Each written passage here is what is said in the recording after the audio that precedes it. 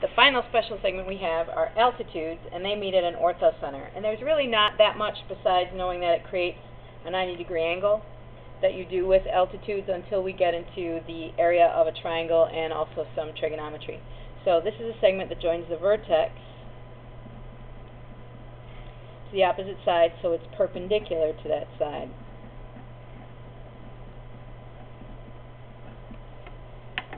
So it has to go from the vertex, and it has to be perpendicular. So it's not going to create a midpoint, because as you can see, this segment on the left would be much smaller than this segment on the right. Now, altitudes, since they have to be drawn perpendicular, they might be inside a triangle, they might actually be a side of the triangle, or they could be outside. So if we look at this acute triangle, if you go from the vertex perpendicular to the opposite side, all those altitudes would stay inside the triangle, like so. And that's just a sketch. This is an acute triangle, so they're inside. In an obtuse triangle, however, if I started to go from perpendicular, I'd have to extend this side a little bit and go perpendicular. So that would mean it's outside, and that's an obtuse triangle.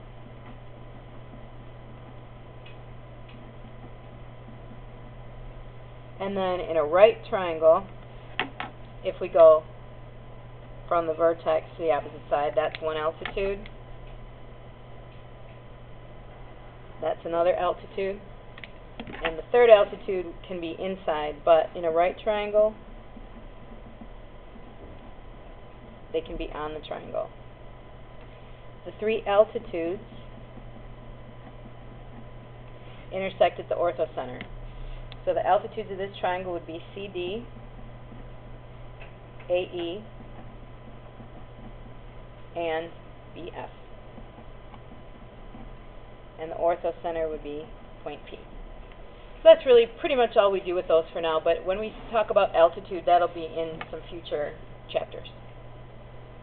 So to review, this is all the vocabulary we need to remember. So the three perpendicular bisectors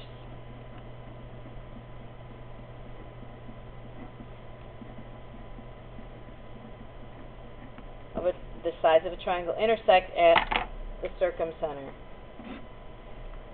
So perpendicular bisectors, circumcenter. The three angle bisectors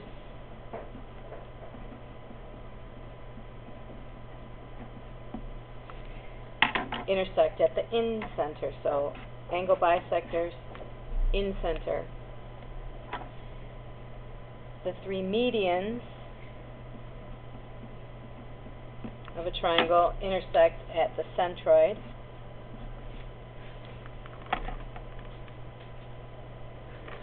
And the three altitudes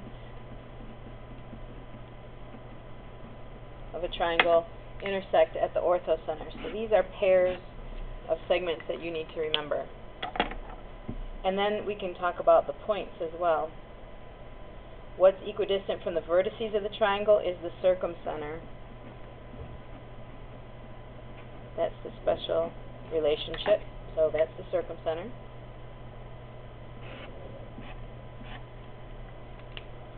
And an in-center is equidistant from the sides, and that was done with the angle bisectors. So the in-center equidistant from the sides.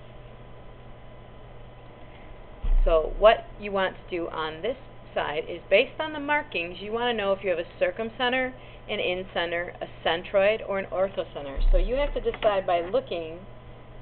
These are angle bisectors. So the angle bisectors of the triangle meet at what point? Here, these are drawn from the vertex perpendicular to the side. So these would be altitudes as they're drawn. So where do the altitudes intersect? Here we have from the vertex to a midpoint. So these would all be medians. Where do the medians intersect?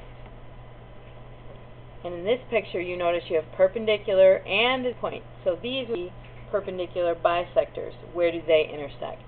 So keeping that in mind, finish up and name the centers for problems 1 through 10.